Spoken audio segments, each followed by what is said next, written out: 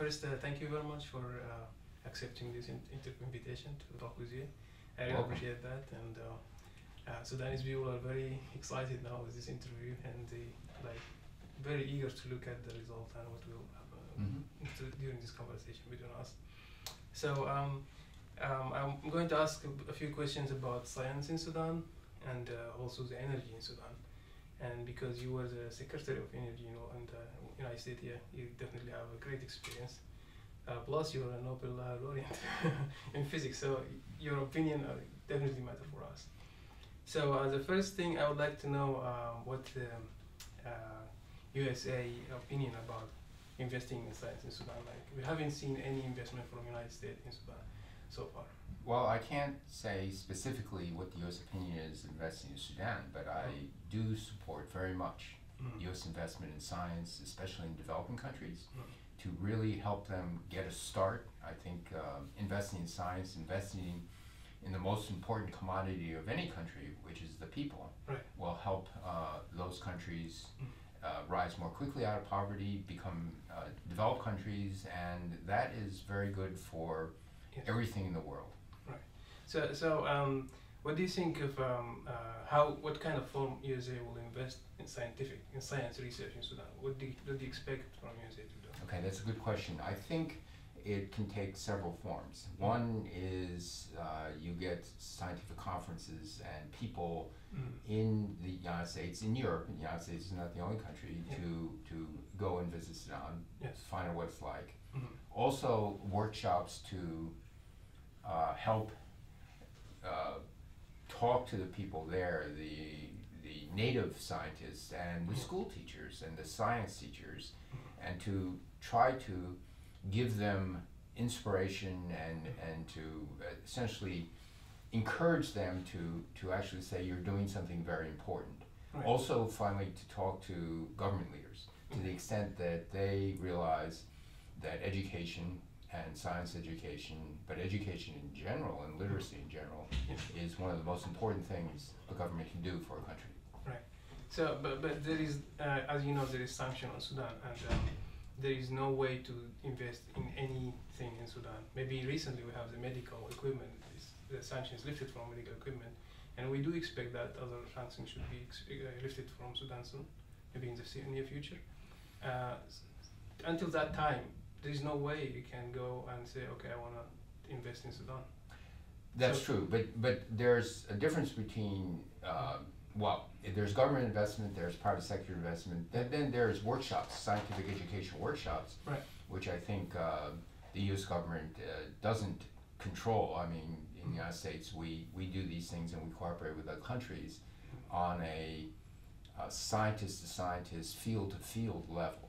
And so I think, I'm not really sure, but I don't really recall having been in experience where the U.S. government comes in and says, no, you can't go to country X because we disapprove of what they're doing. Maybe because you never try to go to Sudan or talk to I don't know about Sudan in particular, but I remember very early in my career when I was a postdoc, I was supposed to give an invited talk at an international conference. You probably heard of it. It's the ICAP, the International Conference on the Top Physics. I was a postdoc. It was going to be my first invited talk at an international conference, a very high-profile one, to be held in Riga, in Russia, and Russia invaded Afghanistan, and there was a great deal of concern. The government never said, we forbid you to go. I think many of us said, well, on our own, but they never weighed in. And had they weighed in, it would have been more incentive to go.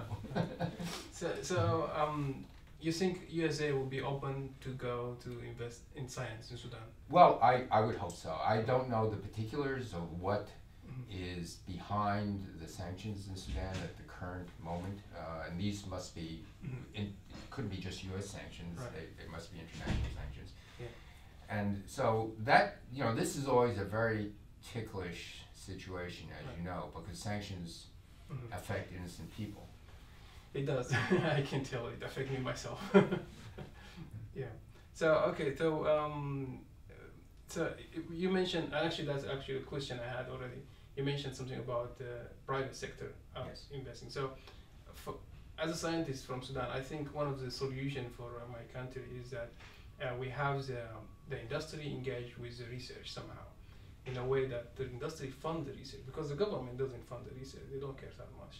And the people are poor, they don't have enough money to do any investment in their own education. Yes. So what do you think about, what's your message actually to the private sector in USA about engaging with the scientific research that targeting, localized in that place in Sudan? Well, that's a decision for the companies, but I think many companies around the world, including the United States, look at developing countries. There are reasons why, and totally understandable reasons why a particular country wants that private investment, not to just open up the market, to then say, we'll import goods and we get to open up the market and sell. But many countries, most countries in fact, want companies that come into their country to set up manufacturing in the country, to actually begin to build locally an infrastructure. Exactly. And again, it depends on a lot of things. It depends on whether the companies feel at ease. Could the workforce be trained?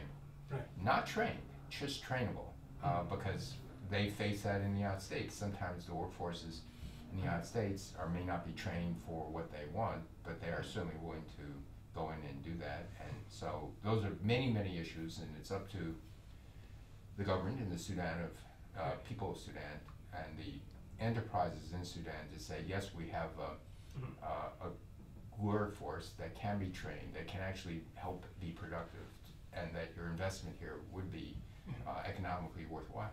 Right. So you think, well, as you said, Sudan has to do something regarding that problem. But what I wanted to hear, like a message from you to big business, business in USA, like big companies in USA, why you should think about Sudan or support science in Sudan. My message to any big business or small business, moderate-sized business, the mom and pop stores are really not interested in international markets, but medium and large-sized businesses can be. I would encourage all of them to look at emerging markets. Right.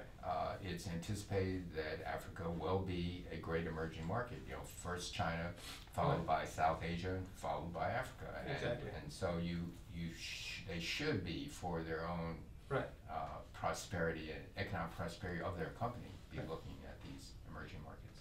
Actually, you mentioned something about the market.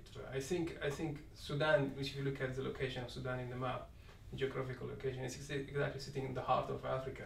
And that means it's a brilliant location, to be honest. I think connecting the whole country, or the whole continent, especially the center of Africa, with Europe and east part. Maybe it's a little bit difficult to use it, but I think it's okay with connection with Europe. And from my personal or my own point of view, I think this is one of the best markets for USA to settle there and to launch from there to Africa and to Europe as well. So maybe this will lead us to the next point of the energy. But before we go to energy, I would like to ask you a question, because you called atom, and I do call atoms. I'm still learning. I have a dream to build a cold atom center in Sudan. That will be the first cold atom in Africa, if you know. So what do you think? What do you think about this idea? I know how much it costs. Okay, I know how much it costs. I know how to build it, but I don't have money myself to invest in that. Well, it depends on what you want to do with cold atoms. As you know from your experiences here at Stanford, that you can use inexpensive diode lasers, cells to do that. It's very inexpensive.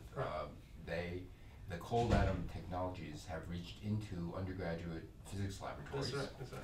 And it is a wonderful way to teach people about physics, about atoms, and to inspire them. So that is a kind of a low entree cost.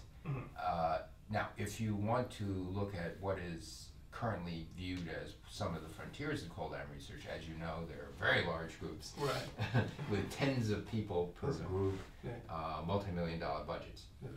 But that's okay. You don't want to compete with these very large established groups. I never wanted to compete with those large established groups. That's why I moved out. Mm-hmm. Because as soon as the big boys move in, I find I should go and do something else, starting from new, where everything when you start new is very inexpensive.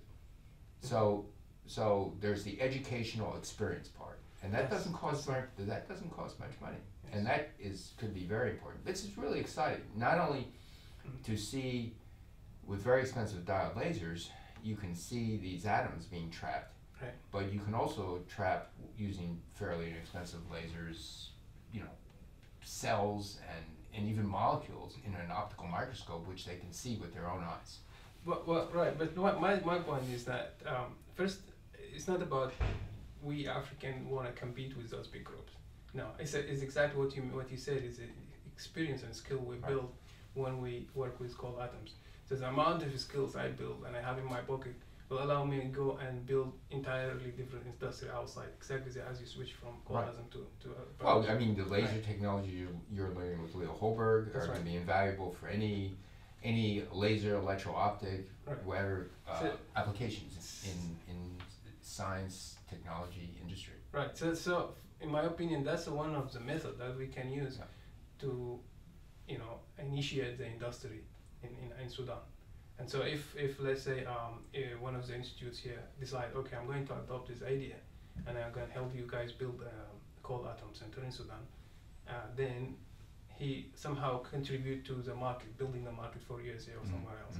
So I wanted to hear, will we find some kind of answer for can we find a fund for this type of center? Well, you should. I think you and I and Leo can talk about this before your postdoc is over. Yeah. There are a number of people within Silicon Valley who could get excited about bringing new technology through science education. And the technology through science education, the first thing you want to do is you want to excite young people. The second thing you want to do is you want to excite them and then have that lead to meaningful jobs where you might not get rich. I mean, if you go into science to get rich, you made a bad choice. But I think I know. But if you go into science because you love science, because it is a noble profession, and because ultimately it can really improve society, that's a very good reason. And many people feel that investing in science, and especially science education, is a worthwhile investment, not only in the United States, but all around the world. Right. So it's exactly as the last point you said, that helping the people. So I want to maybe make correction a little bit about competing with a bigger group. When I say cold atom center, I don't mean only just like what we do now, atomic clocks or PEC or MOT. You can think of ion traps as well. Yes. And I work a lot with ion traps in UC Berkeley before I come here. And I can assure you that I have ideas that might compete very well with big groups. So I have a recent result now in Nature, still under consideration. But I'm looking for a time where I can continue my research, because I cracked something while working there. And I think that will make me be able to compete with big groups as well. Well, you can always compete with a big group if you have a really new idea. And I didn't want to discourage you from competing with big groups, but if you look at the complexity of the experiments now being done with some of the groups, even the groups here, Mark Kesevich, these are pretty good groups. Mark Kesevich's group, Monica's group, that you look at their tables, this is a lot of high technology. That's right. Yeah. And so I've always tried to stay away from, even though I did that for several decades, you find yourself, as you pursue the next step, going to much more sophisticated technology, much better control, lasers, all these other things. That's right. And it gets, and then you realize really a new idea with a slightly new direction is much more enjoyable. Right. So, okay, I will now just ask you a few questions from people ask. I have a question from a doctor. His name is Dr. Hisham Hassan. He's a molecular genetics in Bahrain. And I have a question from Dr. Omema. She's in the Canadian Council for Engineering. and they're asking about, they say Sudan scientists agree, eager to collaborate with USA, but sanction is a big, I think we kind of answered this question. They ask, what do you think, how we can collaborate with you? Again, yes, I did answer that.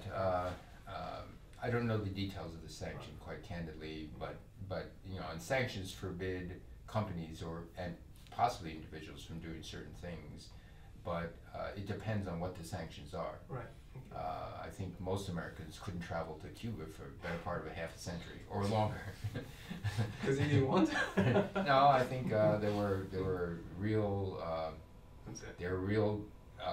government rules that actually forbid travel. Now that is going, you know, softened a great deal, and you know, and tourism is now all right, which is good. So again, I can't speak to the details of the sanctions, and because countries are different, you know, and different sanctions for different countries. Yeah, and also some students ask about the scholarship, because we haven't seen any scholarship from USA to Sudan. And maybe there are some of them recently start to appear. Haven't seen from Stanford, let's say. Haven't seen. I saw one from UC Berkeley, but in different field, not in physics. So what do you think? Yeah, usually scholarships like that are started by philanthropists who have a connection with another country. Either it was their country of origin, their home country, or they see a particular benefit from actually helping American students, or Stanford students in particular, to get relationships with foreign countries or universities within foreign countries or things of that nature. Right. And so those things are usually funded. They start by funding from some person who has a lot of money, who does want to invest in that thing. And so that means one has to really go around and be somewhat entrepreneurial to try to identify people who see that there could be some benefit, and in this case, for science education and science development in Africa and in particular Sudan. Yeah, I think myself, if we somehow manage to bring the industry to be in connection with the research in Sudan, somehow, like in solars, as we're gonna talk soon. That depends. It depends on what the company wants. If it's, sometimes companies have the nose to the wheel, they just want scientists or engineers to just improve the product just over a very short horizon, 6 months, a year, 2 years. Yeah. Less interested in science education at the high school, college level, where the harvesting of those investments won't occur for 5 or 10 years. and so it really depends on the companies. I see. And but even on the short term, companies could be a big pull, because they are the people who would nominally hire the scientists and engineers. Universities are very limited in their ability to hire professors, right? Yeah. It's a very small number of people who become professors in any country. Okay, so I think these are almost the same the questions I want to ask about science. So I now switch to energy in Sudan, and the first thing I want to ask or I want to talk with you about is the solar energy. I know you have a passion for clean energy, and I am a big fan of your opinions in that direction, and I agree with you about nuclear energy as well. But let's first start with solar energy in Sudan. I think you already looked in the map, and you find Sudan that has the longest daylight in the world, maybe, and has very large areas. So what's your opinion about the solar energy, the future in Sudan? I think it's very bright. I think if you think now about energy in particular, if there are regions in Sudan or in any part of Africa or Asia where you have to truck in diesel fuel to generate electricity, it already is by far less expensive to install solar and modest batteries. Right. The first applications of electricity are usually for cell phones, for pumping water, for purifying water, for small refrigerators to keep medicines cold, or to run fans, things like that. Right. Many of those things have their own batteries. Pumping water, the essential battery is when the sun is shining, you pump water and you put it up in a little stand and, That's right. and it's done. So it's stored energy. Yeah. Now, you only get that maybe a third to a quarter of the time, the solar energy. Yeah. But on the other hand, and there could be times when you need electricity, not when the sun is shining. So you do need some modest storage. But the other thing is, if there are times when you have bad weather for a week or two, then you use diesel or bunker fuel, but only as emergency backup. Because the operating expense of running a generator is not the cost of the generator, it's the fuel. Right. So it's already a very good deal. Now going forward, you can see solar, depending on where Sudan gets its electricity generation from. Yeah. We get from the dam, like water. Yes, hydro is fantastic, and if you have dams near solar capability, what people are doing more and more is they have a little holding pond just below the dam. Right. You need 500 or 600 meters height. Right. And you use the solar energy to pump water up the hill, and then you can let it back down into the pond. That's right. It's not enough yet. It's not. I mean, still the country, you can find huge part of the countries are still in dark. They can have electricity. But they don't have, because the grid doesn't reach there. Right. And so they're isolated. So that's why I'm saying that solar power with a very, very, these are micro grids. Right. Or nano grids. Right. Let's call it nano grid to your house, your hut, or whatever. But a microgrid is a shared facility of a village. Right. You can have electricity for those essential things that I talked about at very low cost, because in the last 4 years, the cost of solar has dropped about fourfold. I see. It's tremendous, and most people aren't really aware of how much cheaper it got only in the last 3 or 4 years. So that's a big deal. There always are people who want to say, no, it's not reliable, you need diesel fuel, because these are mostly promulgated by people who sell diesel fuel. Which, but it can be backup, as you said. It should be backup. Right. So and Sudan is a huge land of agriculture, like very good agricultural land. So I'm thinking of like having villages. We have the longest river in the world crossing the country in half, and there are areas where you can have entire region is kind of desert, but it's still the Nile, going through it. So that's a very, very good place to have a very large solar field. Yes, if you have, there's a project that is being built in Chile, which this is northern Chile, right near the equator, high altitude, 600 meters, very clear skies. So it too has some of the very best solar capability in the world. And what they're doing is, and this was actually American capital that invested in it, to build solar arrays, 600 megawatts, so this is a large scale solar array, plus pumped hydro, so they will pump seawater up this cliff, 630 meters into this little holding pond, and when you need electricity when the sun isn't shining, you just let it back down. A lot of the electricity goes to Santiago, which is south, which is where their major city areas are, in the capital. So that means you have to build a smaller transmission line. In cases where you are isolated, there is no grid, then it's perfect, because you have that microgrid. It doesn't have to be hundreds of megawatts, tens of megawatts, or a megawatt would be just fine. Just pumping water up and down the hill. So if I ask you to give a message to investors in USA here, in Silicon Valley or anywhere, and the government itself about that market, what will you tell them? Well, I would tell them what, this is less to do with the US government and more to do with private investment. Okay. That particular project was due to, it started with a bunch of Stanford students who noticed that Chile had great solar capability, and they had this high cliff. And that got the interest of private investors. Now what the private investors needed to do is they needed to be sure, if we build this, that there would be an agreement, a contract, saying someone would pay for the electricity at a certain price. And then you bargain with the price. And so it's a contract.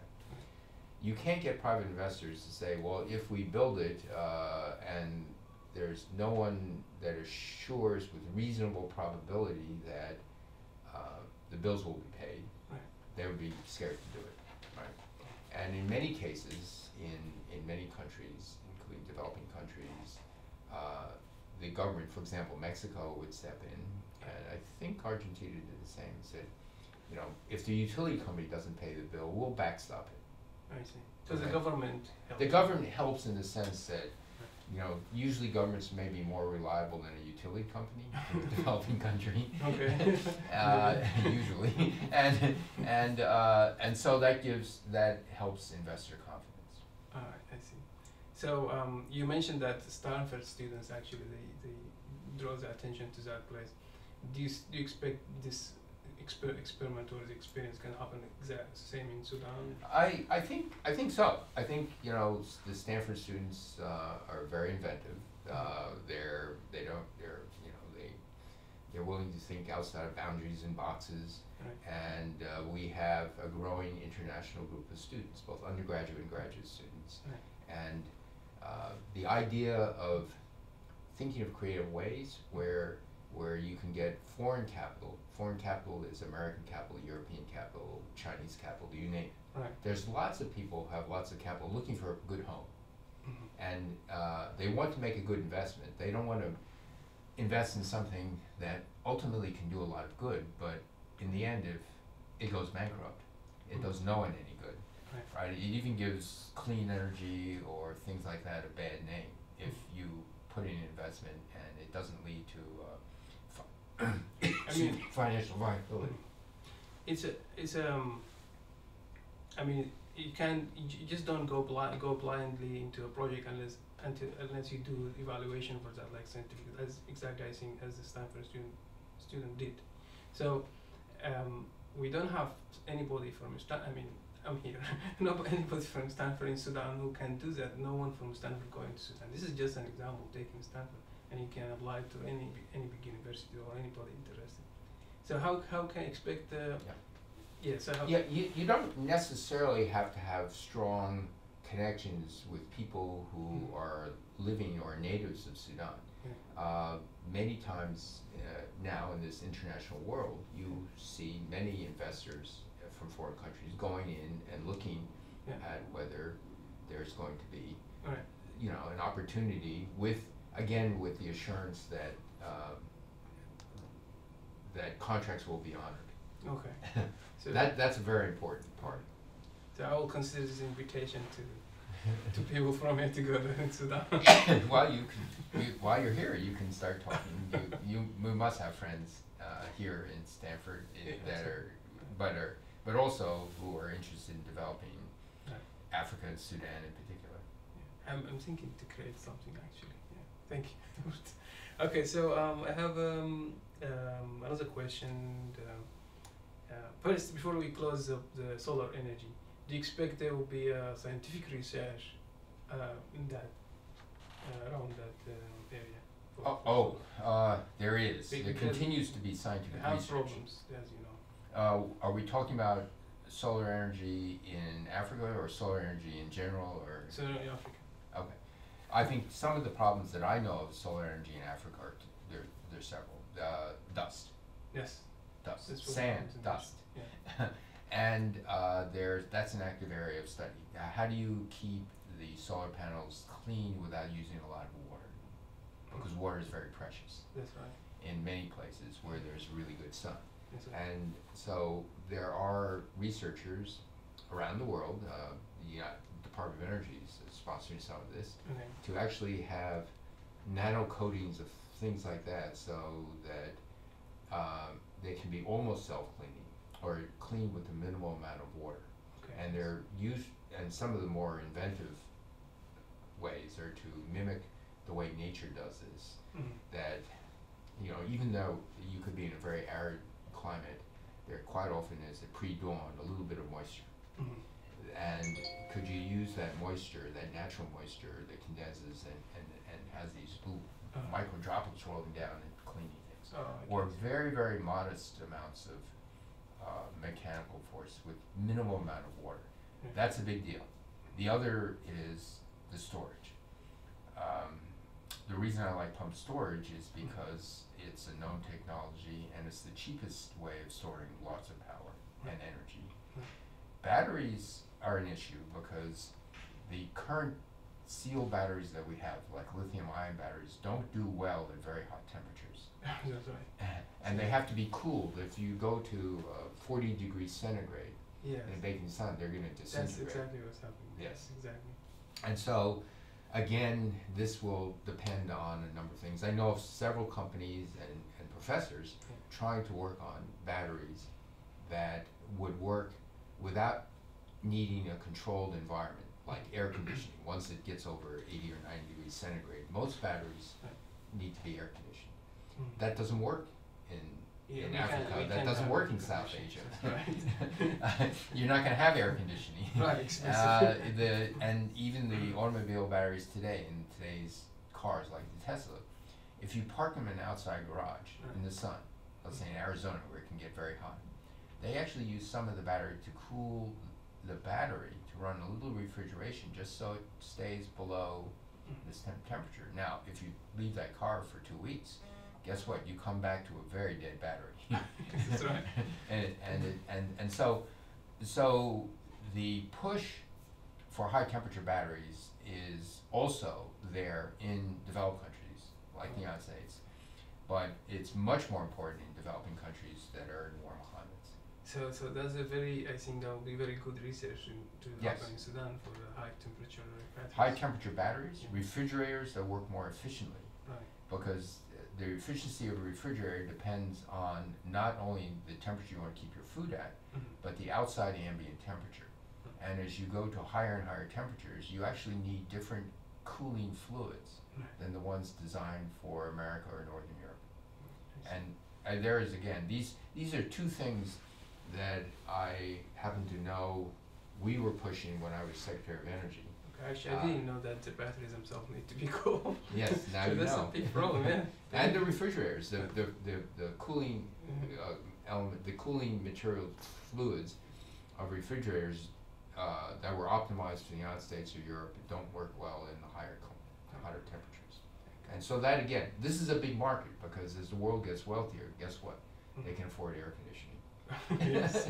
I mean, it's still clean energy, right? We're looking for clean energy somehow. Yeah, you still need clean energy to run the air conditioning. All right, so I will now move to the second question about the nuclear energy in Sudan. And the reason why I'm asking this question, or I need to know about your opinion about nuclear energy, because as I mentioned that Sudan could be like the new market, and I think the world now is desperate for a new market, especially as you want to sell your product somehow, you want to send your qualified people, you want to have your factories, same as you did in China and like revolution that region in Asia. You want that happen in Africa as well. So a new market, when I say new market, means like factories, entire industry, infrastructure. And in order to accommodate that place in a short time, you definitely need a like clean and stable source of energy, which is only available by nuclear energy, nuclear power plant, I think. So what do you think about the nuclear energy in that area in Sudan? Well, I agree with you that if you start to have energy-intensive industries, you need energy sources that would be energy on demand. Now, that doesn't mean you don't develop solar or wind, but when there's no wind or no solar, you can't have your factory sitting idle. It's your backup, basically. Yeah, so it's your backup. And nuclear power is a form of clean energy, and I've been pretty consistent before I was secretary, during the time I was secretary, and afterwards, that one should really consider nuclear power as a clean source of energy. There's the economics. There's several issues. There's the economics. There's the safety, non-proliferation, things like tourism. All those are real problems. The safety problem, I think, is a very curable problem, meaning that the new generation reactors now being installed in China, the United States, elsewhere, are considerably safer than the Fukushima-style reactors, the first generation of the modern reactors. But even those reactors, every time there's an accident, we learn from them, and those reactors are made more safe. We are trying to work on a reactor which is what we call walkaway safe. That means you lose control of the power, you lose control of your water supply, you lose control of everything, and you just walk away from it, and there's an earthquake, some catastrophe that completely isolates the reactor. Can it ever melt down, as in a contamination issue? And one of the things that we were pushing and trying to support the engineering of is these walkway safe reactors. They're passively safe. Small modular reactors can do that. The very large reactors, now the new designs are being designed to be 3-day safe. You need to be about 7 days safe. Once it's 7 days safe, that means there's not enough residual heat to actually cause a meltdown, hence contamination. The other thing is we have to figure out how to build nuclear power reactors on budget, on schedule, on time. If you don't, if there's a few years delay, then it digs a financial hole. Because people are very concerned about contamination issues, there's much more inspection internationally on a nuclear reactor. So that is important in order to have reliable grid construction. For countries that don't have the inherent embedded technology basis, it's very important those countries actually train a regulatory force and a workforce that operates reactors that are well trained. It's just like countries don't have to develop their own jet planes, but once they have, but they have to have training for the pilots, and they have to have a regulatory agency to make sure those pilots are trained well, and that the planes are safe. And so you need to do things like that. And then finally, the terrorism issue is very real.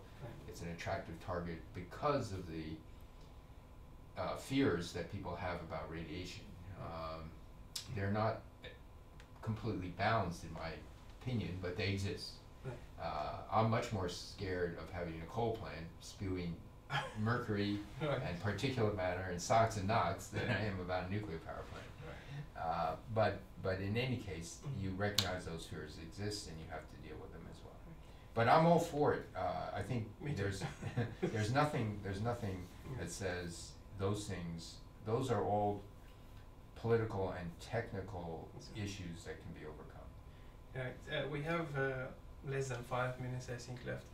There is one last question I want to ask. Before we move on, just Sudan the environment in Sudan is completely different than any other country used nuclear power plant.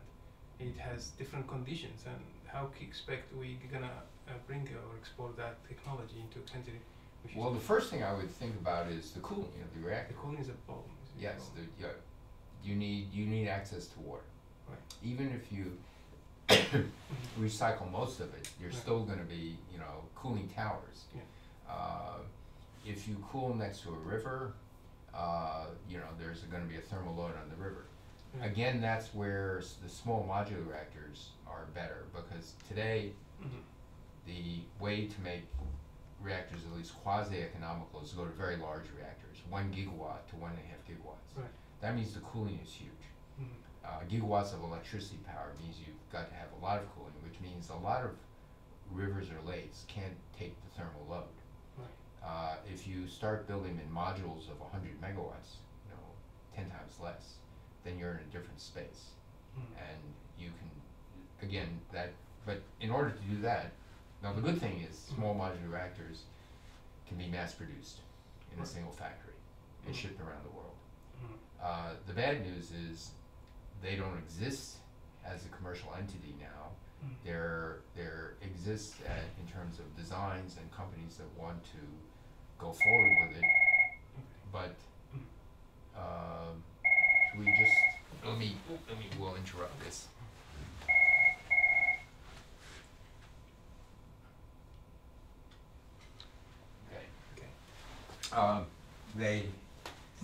The nuclear reactors,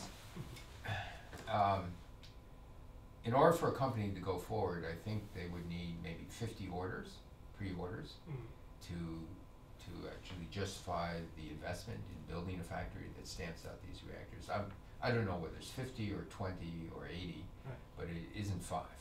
Okay, I see. So, all right, because we don't have time much left, I would like to thank you very much really for this time. I really enjoyed talking to you. All right, and thank you. My pleasure. Yeah, I look forward to have you investing in Sudan sometime.